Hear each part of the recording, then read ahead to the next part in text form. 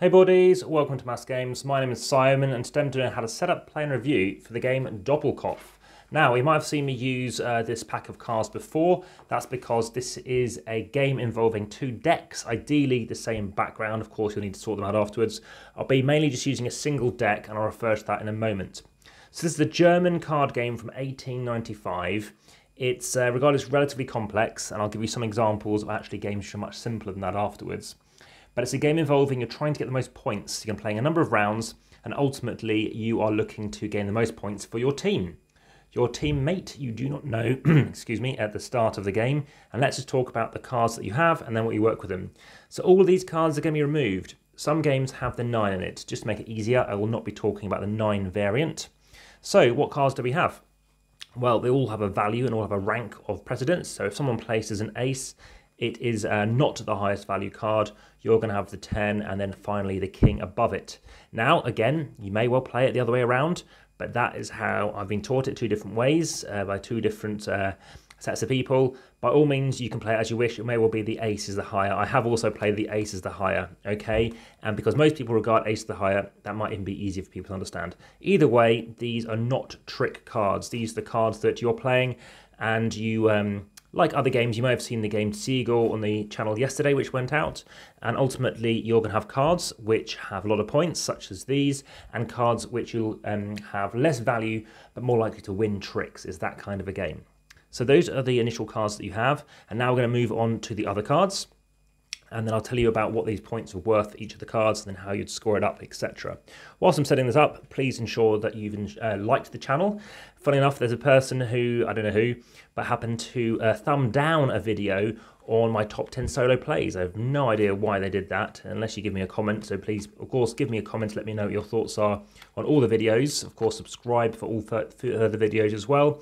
And lastly, check out the description for links through to 2,200 photographs so you can follow on Instagram and, of course, support the channel via Patreon. So what cards do we have here? Well, we have all the trump cards. Again, it's not easy to grab and grasp the first time you look at it because, of course, how do you tell these are trump cards? The best way is either to photograph this, as I did, or as somebody else kindly did, they made me a little list to show you exactly how they work. So all these cards are standard cards, and I'll show you an example hand in a moment. All of these cards are going to be ascending order of value for trying winning a trick. So for example, someone plays the King of Hearts, then you must follow suit. If someone else has got the Ace or the 10, then you must follow that as well. And of course, if you can't then follow, you must play a trump card. You must play one of these cards. Why do that? Well, you're then going to win that hand. Winning that hand is going to give you some points. Now let's talk about points. Okay, so starting off with the ace, if you have one of these in your hand, when you win it at the end, when you total up points, you're scoring yourself and your teammate 11 victory points. If you happen to have the king, well, that's going to score you 4 victory points. The queen or the dame, it might have a D on the cards that you have, that's going to score you 3. And the jack is going to score you 2 victory points. The 10 are going to score you 10 victory points. That's make it quite easy. And as you can see, all of the diamonds, they are all trick cards. Okay, so no diamonds in the regular set of 9 cards here. And that, of course, is the highest card in the game. Anyone plays that is guaranteed to win the trick. So let's shuffle this up and see how we get on. And before you do that, let's just talk about some other things in this game. So there's a lot to obviously explain and lots of variants and stuff. I'm just trying to keep this as simple as possible so you can hopefully see if this is for you. This is a special card. Remember, there's 2 decks of all these cards. There's 8 cards, obviously, for hearts and all the rest. And if you are trying to find your partner who also has this Queen of Clubs, it means you're trying to get the wedding.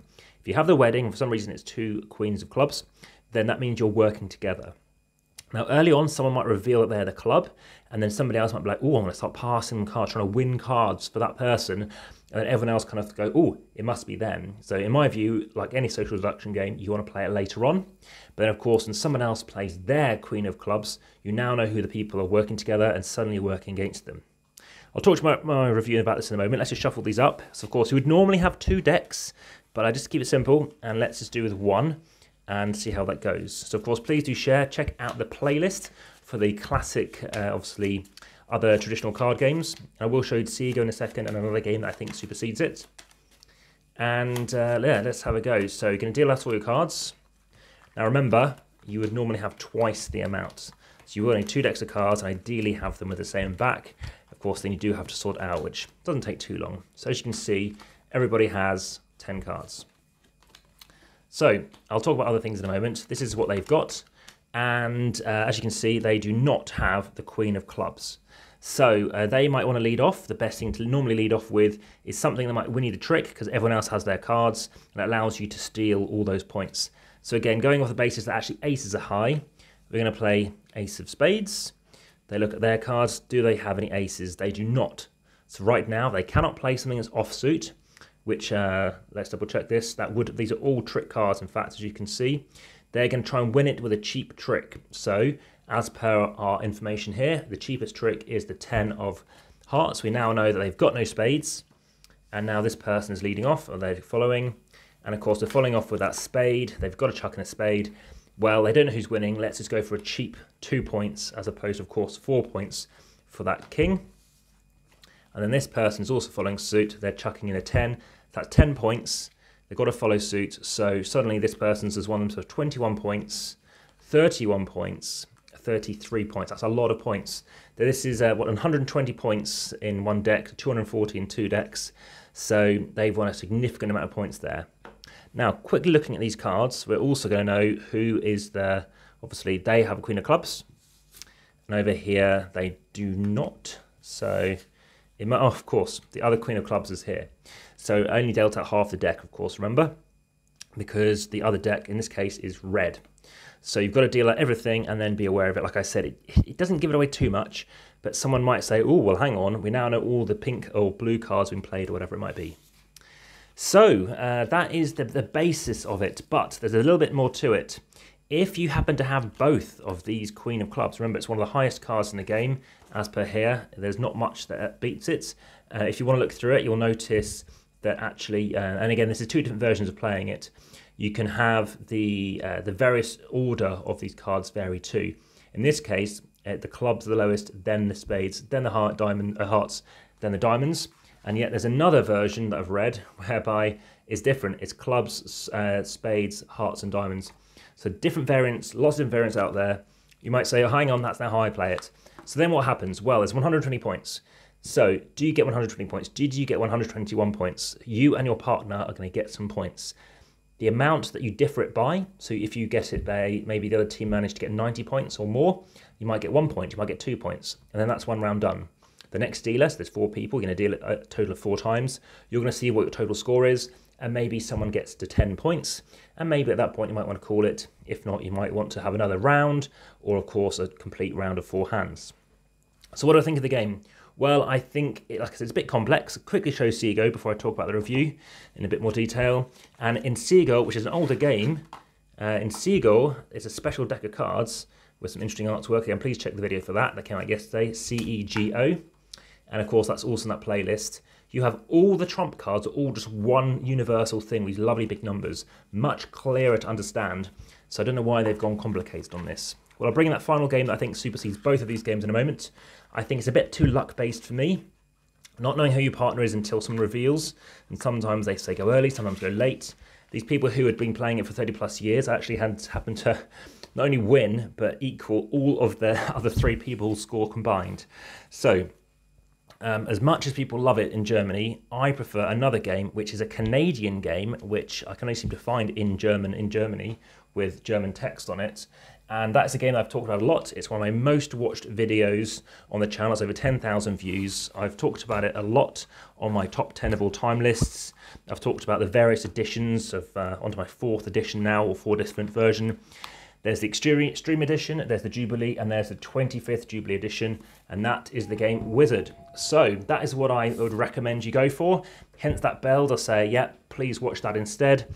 This is a game involving trick-taking. It has predictions, which is sort of similar. You can play predictions with this.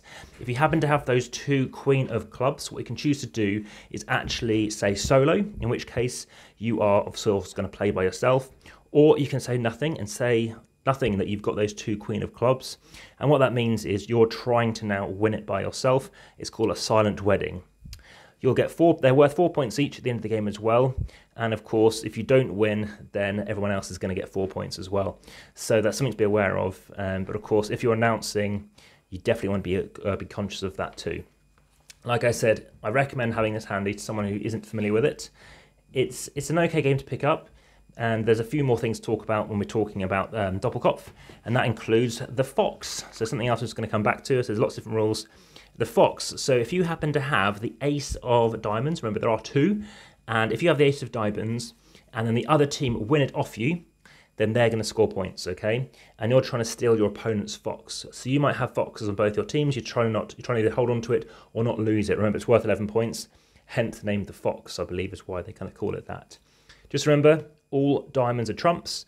And as I said, there's a lot to it, so please be aware that give it a go for that first attempt and try and stick with it. Very popular game, really popular in Germany.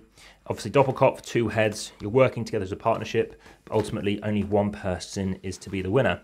You can play for money. You can play for low money as well. And hopefully that's giving you an idea of at least understanding about the game Doppelkopf, maybe ahead of you having a go at playing it. And hopefully that has been of interest. Well, thanks very much for watching. And of course, there'll be another video as soon as possible.